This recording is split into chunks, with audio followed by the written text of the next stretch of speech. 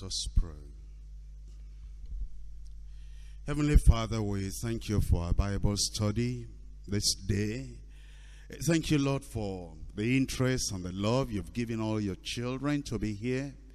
We're praying that you open our eyes of understanding. We'll behold great, wonderful things out of your word in Jesus' name. And Lord, we pray that your grace and your strength and the divine energy will be given to every one of us so that we'll be who we ought to be and will be prepared for the coming of the Lord in Jesus' name. Thank you, Lord, for the answer. In Jesus' name we pray. I welcome every one of you to our Bible study tonight. It's a joy to be together, to study the Word of God together. Recently, just about 2 weeks ago, we started the study of the book of Revelation. We've gone through verses 1 through to 6 in chapter 1. And today we come to 2 verses of scripture.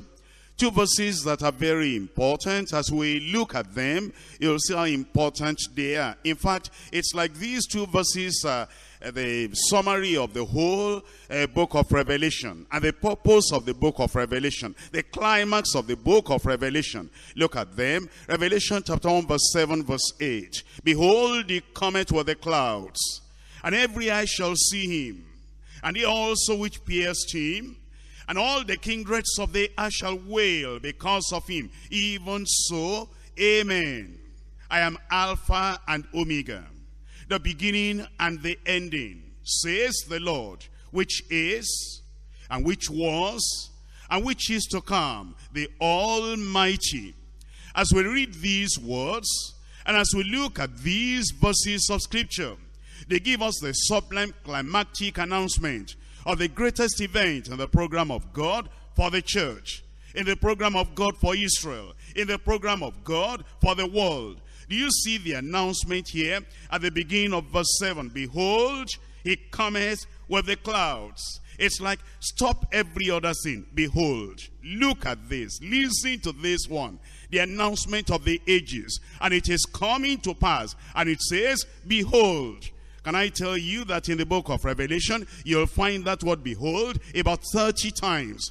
And it's like as the Lord was revealing the revelation to John, and he showed him and signified it to him, it was like seeing a film. But it was drama all through, activity all through. An angel comes and he does something. A veil is open and something happens. A thunder breaks out and something happens again. And every time there is an important event. It's like the Lord telling John, and through John the Lord telling us, stop everything else, look at this one, behold this one. And it says, as he saw that the Lord will be coming, and then he said, here is the fulfillment of the promise that had been given, of the prophecy that had been made from the book of Genesis, all through to the end of Malachi, and then from Matthew, all through to Jude. And now he says, I'm seeing it coming to pass. It's in a picture already. And behold, look at this one. Believe it, it's going to happen. He cometh with the clouds. In fact, the announcement of the coming of the Lord you'll find 7 times in this book of Revelation. I just read one to you now, Revelation chapter 1 verse 7. Behold,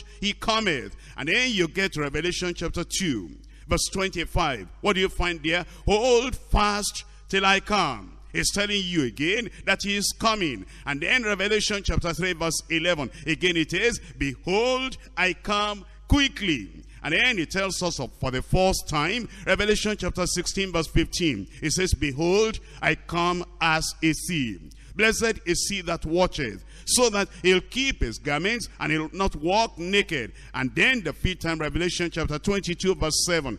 Behold, I come quickly. Revelation 22 verse 12. Behold, I come quickly. Now the 7th time, Revelation chapter 22 verse 20. Surely I come quickly. And John replied, and the whole church is replying, amen. Even so, come, Lord Jesus. The Lord is coming. I said the Lord is coming. As you look at the prophecy of the coming of the Lord, there's prophetic announcement. This is the very first prophetic announcement in the book of Revelation. When it says, behold, he cometh. And then before you just close the book, the very last prophetic declaration that you find in the book of Revelation is that surely I come quickly. This must be very important because he begins with it and he ends with it. And everything in between the first chapter and the last chapter is pointing to and running through and getting to the coming of the Lord. As you look at the coming of the Lord, it's prophetic. And when we're dealing with prophecy, there is no other book in the whole world, apart from the Bible, that has so much prophecy. Prophecy means the future prediction of coming events. And you know some prophecies already. I'll put enmity between thee and the woman, between the seed and her seed. And he shall bruise thy head, thou shalt bruise his heel. That's prophecy. It came to pass. And then when Jesus Christ came, he uttered a lot of prophecies himself, recorded in the New Testament. As you look at the whole Bible, we're told that 1/5 of the whole scriptures is taken up with prophecy. That means if you divide your Bible to 5 parts, 1 part out of 5 is just prophecy and prophecy alone. Think about this now. 1/3 of all those prophecies, they deal with the second coming of the Lord Jesus Christ.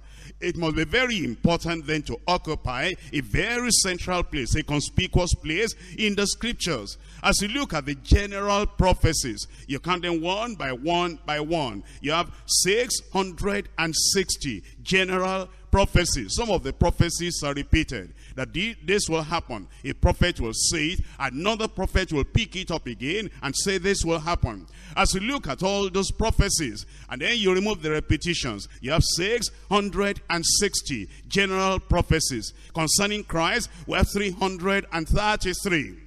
And those prophecies concerning Christ are divided into 2 parts. Some prophecies are related to his first coming. When he came, a child is born, a son is given. And that's part of the prophecy, that he'll be born in Bethlehem. And then he will grow up. And all the miracles he'll perform. And the way he will die. And then that he will rise up again.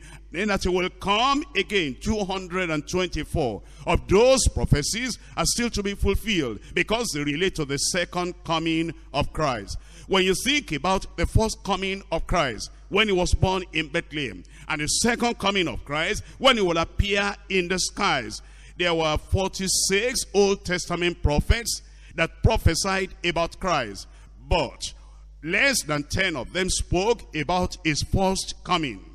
And think about this, 36 of those Old Testament prophets, they spoke about his second coming. That means then, if the prophecies concerning the first coming of Christ, if those prophecies were fulfilled, the prophecies concerning the second coming of Christ, of course, surely, certainly, without any shadow of doubt, they're going to be fulfilled. There are over 1,500 Old Testament passages referring to the second coming of the Lord Jesus Christ. When you come to the New Testament and you count the verses of the New Testament one by one, 1 out of every 25 verses in the New Testament directly refers to the second coming of the Lord Jesus Christ. How about Jesus Christ himself? Did he mention the second coming? Of course. The Lord Jesus Christ mentioned the second coming 21 times. And as we look at the New Testament, we're told to be ready for the return of the Lord over 50 times. Every time the first coming of Christ is mentioned, the second coming of Christ is mentioned 8 times. Well, if you understand and you analyze all those figures I've given to you, you must understand then that the second coming of Christ is a major theme in the Word of God. That's why we come to it today, and we want to study the declaration of the Lord, the certainty, the assurance that the Lord Jesus Christ is coming and is coming again. He came the first time in humiliation. He'll come the second time in exaltation. He came the first time to come and give us grace. He'll come the second time and be coming with glory. He came the first time and he pushed him here and there, but he'll be coming the second time and he will rule the world with a rod of iron. That's what we're looking at. Our Lord is coming again. And by the grace of God, you will be with him.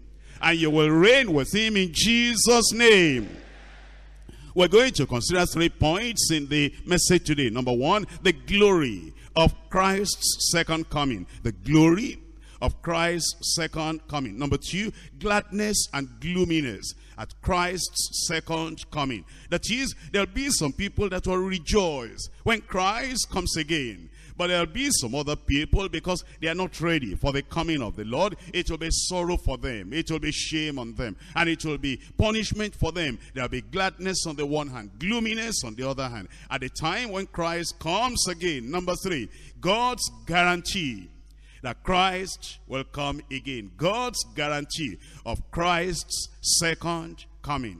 He is coming. God himself said so. He is coming. Jesus himself said so. He is coming. The Holy Ghost, the Spirit of truth, says so. He is coming. The prophet said so. He is coming. The apostles said so. He is coming. The angels announced that Christ is coming again. The God who cannot lie has given us a guarantee that Jesus will surely come. Thank God he's coming again.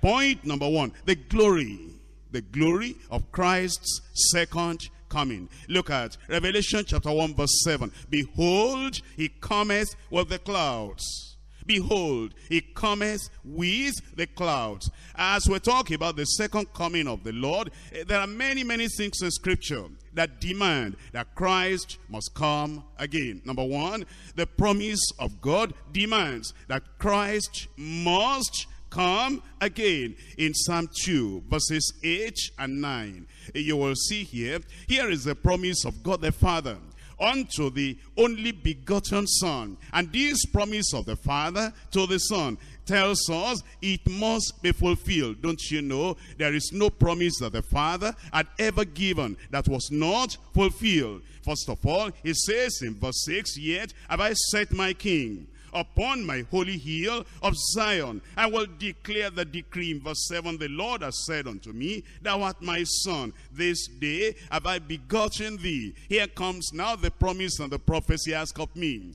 And I shall give thee the heathen for thine inheritance, and the uttermost part of the earth for thy possession. Thou shalt break them with a rod of iron. Thou shalt dash them in pieces like a potter's vessel. That has not happened yet. It must happen. Because heaven and earth may pass away, but the word of the Father, the word of God, will never pass away. That promise of the Father given to the Lord Jesus Christ demands that Christ must come again. Number 2, Jesus himself, the words of Jesus Christ demand that he must come again. He must come again. Didn't he say, in my Father's house are many mansions? If it were not so, I would have told you, I go to prepare a place for you. And if I go and prepare a place for you, I will come again. That demands he must come again. Because he cannot lie. Is Jesus, the truth and the life and the way. And because of his own words, the demand is he must come again. It's not only his proclamation, his parables also demand that he must come again. In Luke chapter 19, Luke chapter 19, reading from verse 11. And as they heard these things, he added and spake a parable, because he was near Jerusalem, and because they thought that the kingdom of God should immediately appear. He said, therefore, a certain nobleman went into a far country to receive for himself a kingdom, and to return. To receive for himself a kingdom, and to return. And he called his 10 servants, and delivered them 10 pounds, and said unto them, occupy till I come. His proclamation demands he must come again. And his parables demand that he must come again. Not only that, number 3, the guarantee of the Holy Ghost demands that Christ must come again. Don't you understand? All the things that are written in the New Testament, they were inspired by the Spirit of God. Every time you read about the second coming of Christ, that's the Holy Ghost, the Holy Spirit, giving us a guarantee that Jesus must come again. Not only that, the program for the church demands that he must come again. He has a program for the church. He's not going to leave the church down here. He's preparing the church for something something, because it says, husbands, love your wives, even as Christ also loved the church, and then he gave himself for it, that he might cleanse it by the washing of water. And then it says, so that he will present unto himself a glorious church, not having spot or wrinkle or any such thing, but it should be without blame, just holy and righteous. In James chapter 5, verses 7 and 8. Be patient, therefore, brethren, unto the coming of the Lord. Behold, the husbandman waiteth for the precious fruit of the earth, and has long patience for it, until he receive the early and the latter rain. Be ye also patient, establish your hearts, for the coming of the Lord draweth near. The program of the Lord for the church demands that the Lord will come again. Did he not promise us we're going to reign with him? Him that overcometh, I will grant to sit with me on the throne, so that he'll be able to rule with me. That has not been done yet. That demands that Christ must come again. Not only the program of the church, the program of the Lord for Israel demands that he must come again. God has not finished his timetable, his program, his plan for the children of Israel. He came the first time and they rejected him. And all the things that God said will happen between their Savior and that nation, between the Messiah and that nation. All those things, they have not been fulfilled. And because they have not been fulfilled, the Lord still must have to come again, so that he'll be able to do all that he wanted to do. Isaiah chapter 59.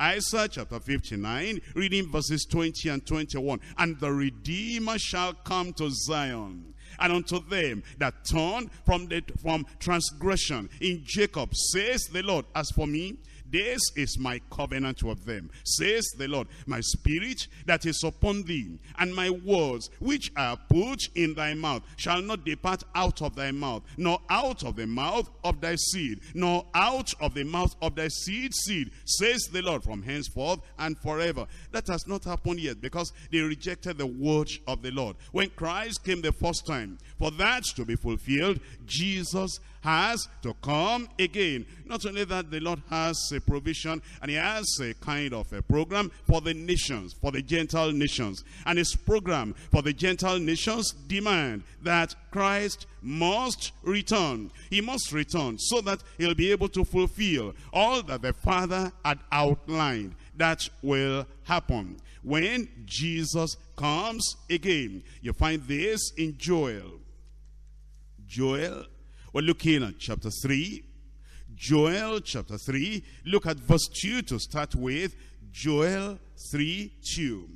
And I will also gather all nations, and will bring them down into the valley of Jehoshaphat, and will plead with them there for my people and for my heritage Israel, whom they have scattered among the nations and parted my land. And then he tells us, reading from verse 9, it says, proclaim this, proclaim ye this among the Gentiles, prepare war, wake up the mighty men, let all men of war draw near, and let them come up. Beat your plowshares into swords, and your pruning hooks into spears. Let the weak say, I am strong. Assemble yourselves and come, all ye heathen, and gather yourselves together round about.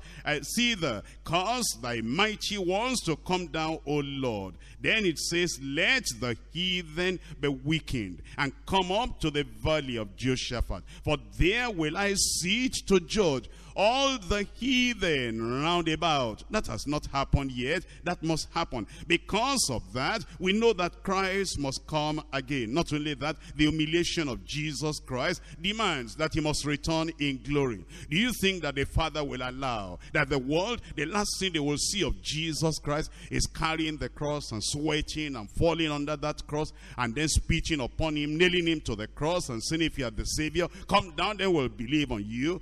Because it was a time of sorrow, a time of shame, a time of humiliation and degradation, as he was almost naked there on the cross, and then he was bleeding, the hands bleeding, the legs bleeding, and blood coming out everywhere, and probably flies all flying around. You think that is the last they'll see of the glorified Christ and the risen Christ? No. If they have seen his humiliation, they must see his glorification and exaltation. That's why the humiliation of Jesus Christ demands he must come again. In fact, he told them he was coming again, that he will come in glory. When he was being betrayed and they were questioning him, he said, this is not the last of me you are going to see. You see me now humble and dying as a sacrifice. You'll see me again, and it will be as a sovereign reigning upon the throne of the Almighty God. In Matthew chapter 26, Matthew chapter 26, I'm reading to you from verse 63. And the high priest arose and said unto him, answerest thou nothing? What is this? What is it which these witness against thee? But Jesus held his peace. And the high priest answered and said unto him, I adjure thee by the living God, that thou tell us whether thou be the Christ, the Son of God. Jesus says unto him, thou hast said, nevertheless, I say unto you, hereafter shall ye see the Son of Man sitting on the right hand of power and coming in the clouds of heaven. And you see what the Lord is telling us. He's saying, you have not seen anything. You see me not just dying for sinners. I'm going to come and I'm going to reign upon the whole world. Not only that, the expectation of the saints demand that Jesus must come again. That's our expectation.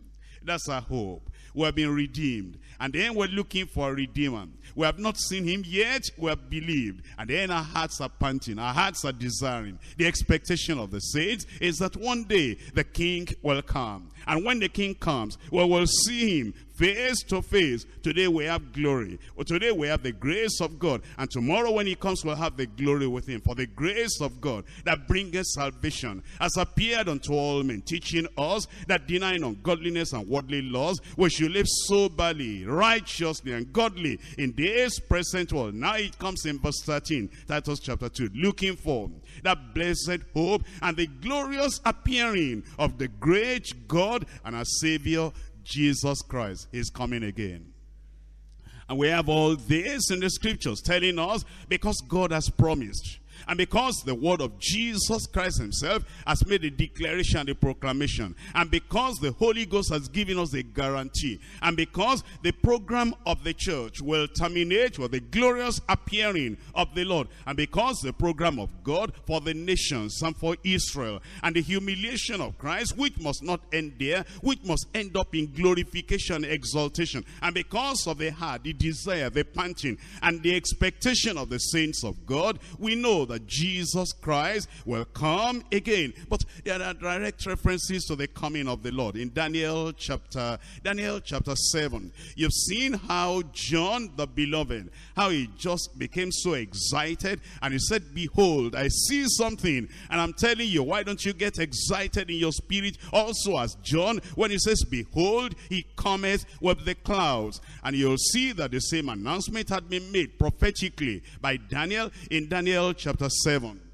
Daniel chapter 7, I'm reading from verse 13. And I saw in the night visions, and behold, one like the Son of Man came with the clouds. You remember what we were reading in Revelation? Behold, he cometh with the clouds. And then he says, one like the Son of Man. Here is Jesus Christ came with the clouds of heaven. And he came to the Ancient of Days. That's God the Father. And they brought him, Christ, near unto him, the Father. And there was given him dominion and glory and a kingdom, that all people and nations and languages shall serve him. His dominion is an everlasting dominion which shall not pass away, and his kingdom that which shall not be destroyed. And that's what gives us the confidence the Lord is coming again. And thank God we know it. And thank God we're preparing ourselves. Those who are saved, those who are born again, those who are living the life that glorifies the Lord. When the Lord comes, it will be the joy of your heart. In Matthew chapter 24. Matthew chapter 24.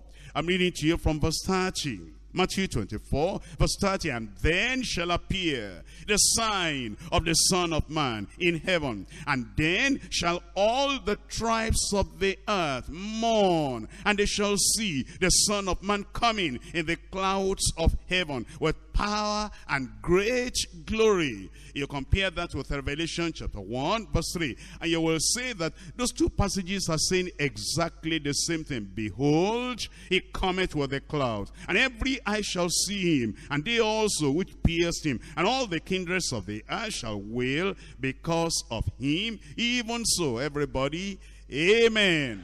The Lord is coming again. In Matthew chapter 25, reading from verse 31, the assurance, the certainty that the Lord who has gone away into glory, that from glory he'll be coming again. He's coming with the clouds. In Matthew chapter 25, reading from verse 31, it says, when the Son of Man shall come in his glory. Do you see that every time? It says he comes, and when he comes, not in humiliation. When he comes, not in shame, not in sorrow, not in suffering. When he comes again, it will not be like the first time when he came and he was killed. He was crucified for us, for you, and for me. But when he comes again, it will be in his glory. When the Son of Man shall come in his glory, and all the holy angels with him, then shall he sit upon the throne of his glory, and before him shall be gathered all nations, and he shall separate them one from another, as a shepherd divideth his sheep from the goats. It tells us that we should be ready then, and we should be prepared. It tells us in Mark chapter 8, knowing that the Lord will come, he should demand something from you. Knowing that the Lord is coming in glory, and knowing that when he comes as King of kings and Lord of lords. That should demand something from you. Mark chapter 8, verse 38. Whosoever therefore shall be ashamed of me and of my words in this adulterous and sinful generation, of him also shall the Son of Man be ashamed when he cometh in the glory of his Father. You cannot miss it. You cannot miss it. What the Lord is saying, because he repeats it every time, that when he comes, it will be in glory. And those clouds that are referred to, the clouds are the glory of the Lord. Because when the sun shall be darkened, and then the cloud of glory, like a million suns shining in the brightness, that will be great glory. And when all those angels, appear, they'll appear in white. And 10,000 times 10,000, and myriads of saints, the redeemed of the Lord, clothed in white raiment, which is the righteousness of the saints. And then the sky will just be open. Christ himself, the glory of a million suns, and the glory of the brightness and the blazing light of those angels and redeemed souls, that will be glory indeed. That's why he says, when he cometh in the glory of his Father with the holy angels, it should be the heart of your own desire, your heart's desire, that when he comes, you will be there. I pray nothing will hinder you. In Mark chapter 13, reading from verse 26. And then shall they see the Son of Man coming in the clouds with great power and glory. It's always with glory, all these references. And then it says, and then shall he send his angels, and shall gather together his elect from the four winds, and from the uttermost part of the earth to the uttermost part of heaven. Then we're told in Colossians chapter 3. Colossians chapter 3, reading from verse 4. Colossians 3, verse 4. Emphasis and guarantee that the Lord is coming again, and you ought to be prepared. Every one of us will ought to be prepared. When Christ, who is our life, shall appear, then shall ye also appear with him in what?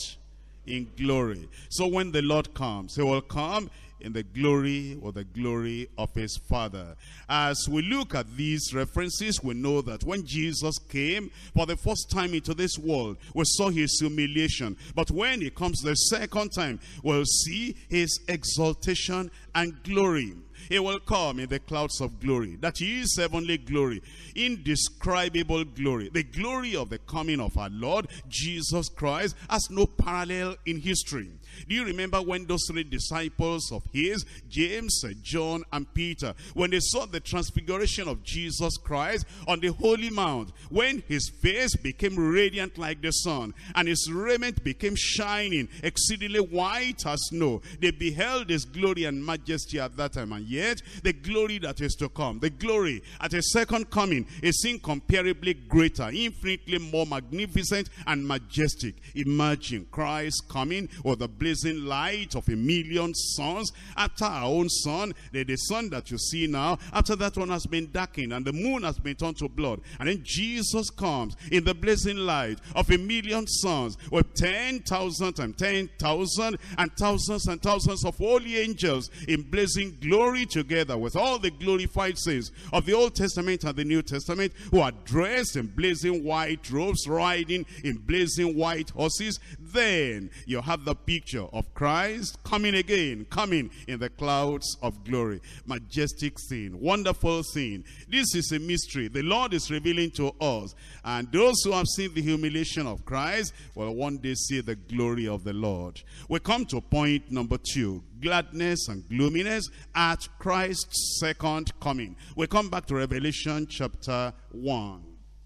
Revelation chapter 1, we're reading from verse 7. Behold, he cometh with clouds, and every eye shall see him, and they also which pierced him, and all the kindreds of the earth shall wail because of him. Even so, amen. As John the beloved declared the coming of the Lord, that he will come again. You know, when he came the first time, not everybody knew. In fact, in Bethlehem where he was born, not everybody knew. And when the wise men came from the east, they came to Jerusalem. They say, we're looking for the King of the Jews that has just been born. And then Herod had to check up. And then the people, the priests, they looked at the Bible, the Old Testament, and they said, yes, it will be in Bethlehem. And Herod said, go and find out. Because not everybody was sure. They didn't know that he had been born. Yes, angels announced the birth of the Lord Jesus Christ, but he just went to the shepherds who were watching over their sheep in the field. But apart from that, just a few people knew. But when he comes again, every eye shall see him. His coming will be visible to the entire human race.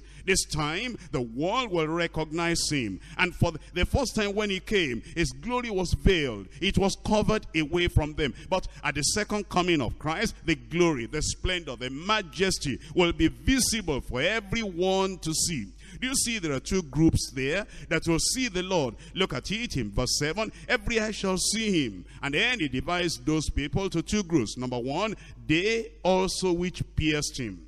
That is the Jews. The people that crucified the Lord, they will see the Lord Jesus Christ. The Jews will see the Lord when he comes. And then he says, second part, all the kindreds of the earth. All the kindreds of the earth. That's the second group. And then he tells us that the two groups, they will mourn, they will cry. It says they will wail because of him. And let's look at it one by one. First of all, the first group, the people that pierced him. Those Jewish people. In John chapter 19. John chapter 19, reading from verse 37. John 19, verse 37. It says, and again, another scripture says, they shall look on him whom they pierced. This is referring to the coming of the Lord. It says, after they crucified him, after they had pierced him, then it says the scripture has been fulfilled. These Jewish people, they rejected the Messiah, they rejected Christ. But then there's a preparation for them, because there's a scripture that says, they shall look on him whom they pierced.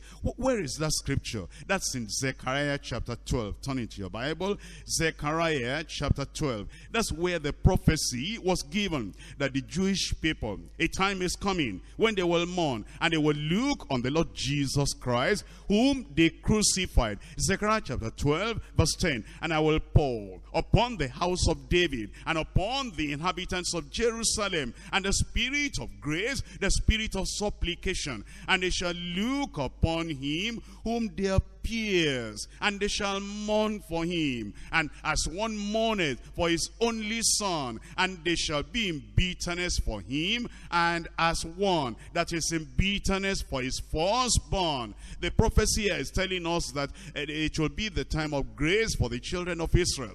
Because you see, when Jesus Christ first came, they rejected him. Crucify him. Let his blood be upon us and upon our children. And right now, since that time until this time, about 2,000 years, that nation of Israel had not believed the Lord. But then it says the time is coming when Christ comes again, and the Lord Almighty, according to his prophecy and promise here, he'll pour upon them, the house of David, the people of David, that is, the people of Israel, and inhabitants of Jerusalem, the spirit of grace and the spirit of supplication. And then they begin to mourn for what terrible crimes they had committed, for crucifying the Lord Jesus Christ, for piercing the feet and the hands of the Lord Jesus Christ. It will be a cry of repentance. It will be a mourning, groaning of repentance as they call upon the Lord, and as the Lord pours grace upon them. And then in verse 11 it says, and in that day shall there be a great mourning in Jerusalem, as the mourning of Hadarimon in the valley of Megiddon. And it says, and in the land shall mourn, every family apart, the family of the house of David apart, and their wives apart, and the family of the house of Nathan apart, and their wives apart, and the family of the house of Levi apart,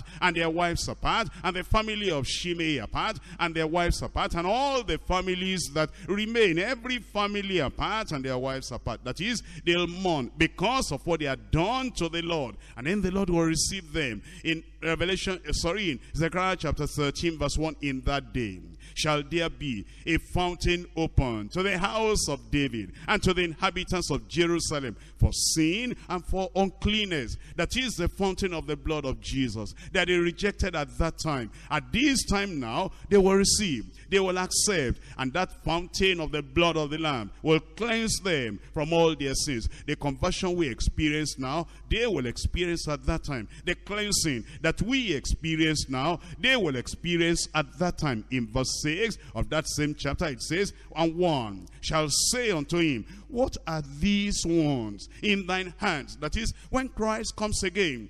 Zechariah, even though the thing had not happened, he knew it will happen. The first coming, they will pierce him. And then the second coming, when he comes the second time, they'll be asking him. Now they'll be friendly.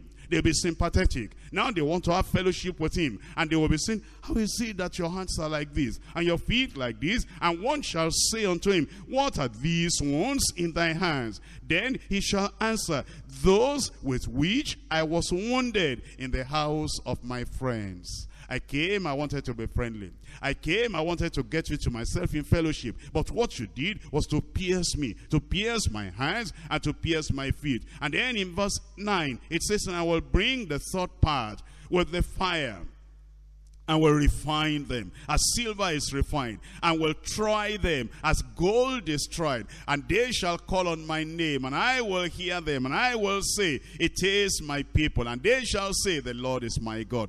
The Lord will give them conversion. And when the Lord gives them that conversion, they'll be mourning, they'll be crying. How is it we waited so long before we received our Messiah? How is it we were so wicked and cruel and so ignorant, and were so blindfolded by religion, that we didn't allow him to reign over us at the first time? But they will come to the Lord, and then there will be joy. They'll be mourning for joy. They'll be groaning for joy. There'll be tears of joy now as they come back, as they know the Lord. Isaiah chapter 25. Isaiah chapter 25 verse 9. And it shall be said in that day, lo, this is our God. We have waited for him. That is, the children of Israel. And they are waiting for their Messiah right now. They do not have the revelation yet that Jesus Christ has come. And they have been waiting. And as they're waiting and waiting, then Christ will come in the glory of his Father. Then they will see him. And the Spirit of God will make them to recognize that this is Jesus. This is the Messiah. And they will say, we have waited for him, and he will save us. This is the Lord. We have waited for him. We will be glad and rejoice in his salvation. We're told in Romans chapter 11. Still talking about these children of Israel. How, when the Lord comes, he will redeem them. In Romans chapter 11, reading from verse 25. Romans 11 verse 25. For I would not, brethren, that ye should be ignorant of this mystery, lest ye should be wise in your own conceits, that blindness in part is happened unto Israel until the fullness of the Gentiles be coming. That is, the Gentiles are getting saved now. The Gentiles are receiving the Lord now. But the Gentiles should not be ignorant of this, that there is a mystery now, that Jesus Christ will come. And when he comes, the blindness in their mind will be taken away, because that will be the time of the fulfillment of the promise of God for them, when the fullness of the Gentiles begin to happen. It says in verse 26, and so all Israel shall be saved, as it is written, there shall come out of Zion the deliverer, and shall turn away ungodliness from Jacob. For this is my covenant unto them, when I shall take away their sin. But as you come to Revelation chapter 1, and you look at verse 7, you know there are two groups there, as I've told you. Behold, he cometh with the clouds, and every eye shall see him, and they also which pierced him. That's the one group we've been talking about. They get saved. They mourn, they cry, they groan, and they shed tears, and they are very sympathetic now. How is it to appear? And then they come to know the Lord. But then, in the second group, and all the kindreds of the earth shall wail because of him. The kindreds of the earth. Now these ones, these are the Gentiles. And this one is different. This one, they'll be crying because of the terror, because of the things their eyes will see, and because of what will come upon them. Please understand, at that time the church would have been raptured, and the church would have gone to be with the Lord. And when the Lord comes at this time, he'll be coming with thousands and thousands of the saints, and then he will be coming to judge the Gentile nations. That's when he will part the nations in two, the sheep on this side and the goats on the other side. And when the Gentiles who have rejected the Lord Jesus Christ, when they see him, they will be afraid because of what will come upon them. In Matthew chapter 24, reading there in verse 30, and then shall appear the sign of the Son of Man in heaven, and then shall all the tribes of the earth mourn, and they shall see the Son of Man coming in the clouds of heaven with power and great glory. The details are given to us in Revelation chapter 6. You see, what we're reading in Revelation chapter 1, that's the conclusion. That's the climax. It's like looking ahead of time, saying this is the conclusion. You will still read from chapter 6 of Revelation till chapter 19, the great tribulation. And then in chapter 19, the saints of God. Then in chapter 20, you'll find that Jesus Christ will establish his millennial reign. But John is just giving us now the summary. He's saying, behold, I see something here. I see the conclusion. I see the summary of the book of Revelation, when eventually he will come. And then he tells us that these Gentile people, they will wail, they will mourn, because the time of judgment had come for them. Revelation chapter 6 verse 15. And the kings of the earth, and the great men, and the rich men, and the chief captains, and the mighty men, and every bondman, and every free man. And it says, they hid themselves in the dens and in the rocks of the mountains, and said to the mountains, to the rocks, fall on us, and hide us from the face of him that sitteth on the throne, and from the wrath of the Lamb, for the great day of his wrath is come. And who shall be able to stand? You see, that's the reason they will mourn. That's the reason they will cry. I pray you will not be among them.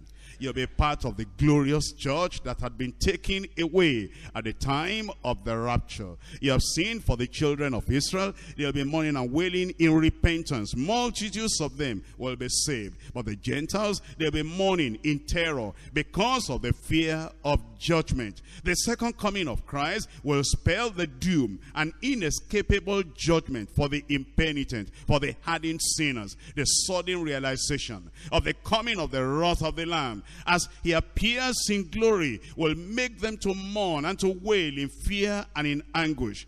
Gladness for the redeemed, gloominess for the rebellious. We come to point number 3. This is God's guarantee of Christ's second coming. Please come back to Revelation chapter 1. We're looking at verse 8, but I'm going to back up to verse 7 so you can see the connection. It says, behold, he cometh with the clouds, and every eye shall see him. They also which pierced him, and all the kindreds of the earth shall wail because of him. It says, even so, everybody, amen. You know what John is saying here? He said, behold, I see something here.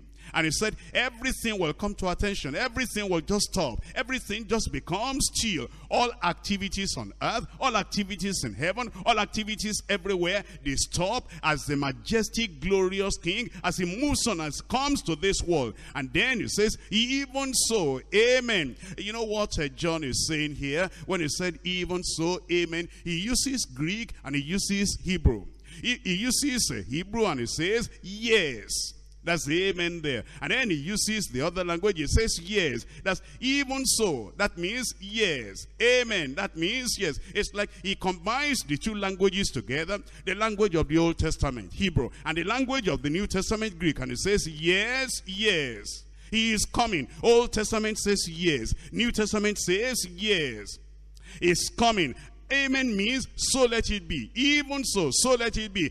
He is coming. Yes, it is. So let it be. He's so excited. He combines those two languages together just to tell you that it is certain. Let the Hebrews understand he is coming. Let the Greeks understand he is coming. Let the Jewish people, the Israelites, let them know. The people that choose the Hebrew language, yes, he is coming. And the Gentiles that choose the Greek language, let them understand he is coming. Yes, yes, he's coming again. And then in verse 8, I am Alpha and Omega. That is the guarantee now. After we have been told about the coming of the Lord, Almighty God now says, yes, I give the guarantee. I am Alpha and Omega, the beginning and the ending, says the Lord, which is, and which was, and which is to come, the Almighty. You will see here is the Lord introducing himself. Is the Lord saying what you just heard? The declaration of the revelation that you heard now from John, that Jesus Christ, my only begotten Son, that is coming again. I give the guarantee. I give the stamp of authority and approval, and I'm the one, the Almighty, the Alpha and the Omega, the beginning and the ending, the one that was and is and will come. I'm the one that is giving the guarantee that my only begotten Son, he came first, he is coming again. In Isaiah chapter 41, see the attributes of the Lord, the attributes, the declaration of the Lord. In Isaiah chapter 41 verse 4, who has wrought and done it, calling the generations from the beginning. I, the Lord, the first and the last, I am he. It says, I'm the one that is giving the guarantee that Christ will come again.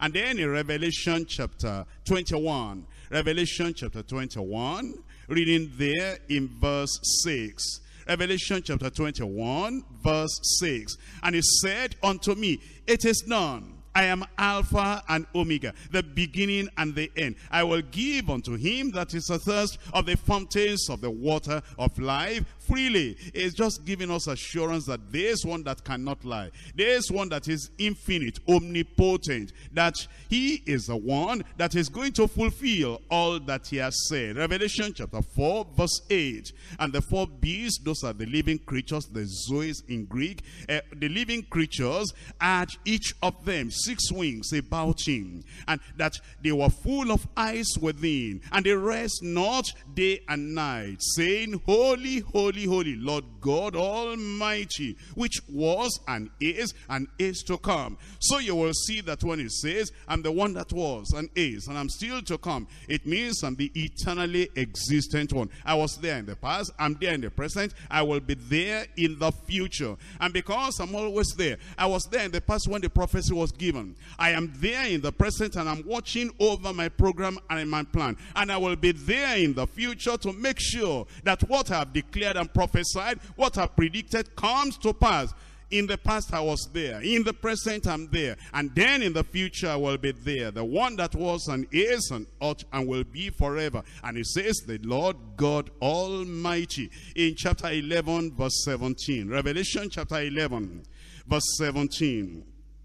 Yeah, it tells us, saying, we give thee glory, O Lord God Almighty, which art and was and art to come. You see, they're giving us something about God. They say he is present everywhere. He was there in the past. He was. He is there in the present. He is. And he will be there in the future. He is the one that is to come. Because thou hast taken to thee thy great power and has reigned. What the Lord is telling us is that whatever he has declared that he will do, he will definitely do it, and there is no one that can hinder him. Satan cannot hinder God. Am I right?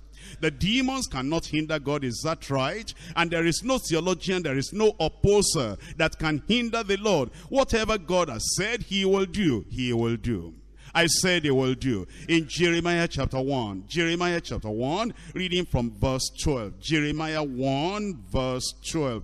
Then said the Lord unto me, thou hast well seen, for I will hasten my word to perform it. I will hasten my word to perform it. Isaiah chapter 43. Isaiah chapter 43. And I'm reading in verse 13. Yea, behold, before the day was, I am he, and there is none that can deliver out of my hand. I will walk, and who shall hinder it? Who shall let it? Nobody. I said nobody. John was so excited about the announcement of Christ's second coming, and he responded, even so, amen. And I told you already, he employed two languages, Hebrew and Greek, to make the affirmation. Yes, yes. Even so, amen. Do it, Lord. Let it be. At the very end of the revelation, John had not lost that same expectation, exuberance, and excitement concerning the coming of the Lord, the return of the Lord. Because as the Lord says, surely I come quickly. Immediately at the end of Revelation, he responded again, amen, even so, come Lord Jesus. As was excited and thrilled, so should we be thrilled at the announcement of the coming of the Lord Jesus Christ. You see, this Revelation chapter 1 verse 8, which we have read, it gives us the affirmation of the announcement that God Almighty assures us of the certainty of Christ's return. And he gives three of his attributes to confirm that nothing can hinder or derail the plan or the program of the second coming of Christ. Number one is omniscience. When he said, I am Alpha and Omega. You know what those are? That's the first letter and the last letter of the alphabet. And any word you want to have, any knowledge you want to proclaim, anything you want to write down, you use the alphabet, use the letters of the alphabet. And as he said, I'm Alpha and Omega, the first and the last letters of the Greek alphabet is saying that in a marvelous way, as the alphabet contained the store of all knowledge, so God Almighty has all knowledge, and the God of all knowledge affirms and confirms that Jesus Christ is coming again. And I'm telling you, from the knowledge of the Lord himself and the knowledge of the word of God, that Jesus will come again. But then he tells us it's not only his omniscience, it talks about his omnipresence. He which is, and which was, and which is to come. That means eternally, past, present, and future, always there. And is eternally present. And this eternally present one that is always there, he confirms that nothing will be able to derail his program until he fulfills everything. He's watching over his program until he fulfills it, and nothing can foil the plan of Christ's return, because God, who is always there, will see to it that Christ returns at the appointed time. Then somebody might say, yes, he may know everything.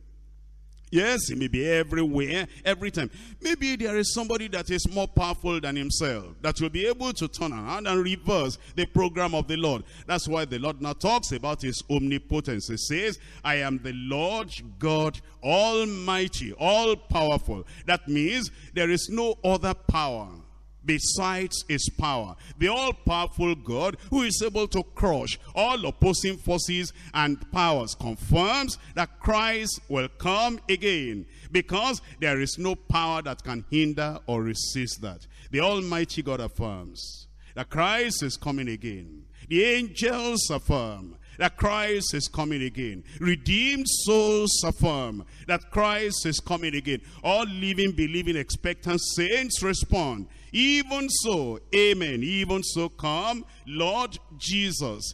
The Lord is coming. when he comes, where will you be?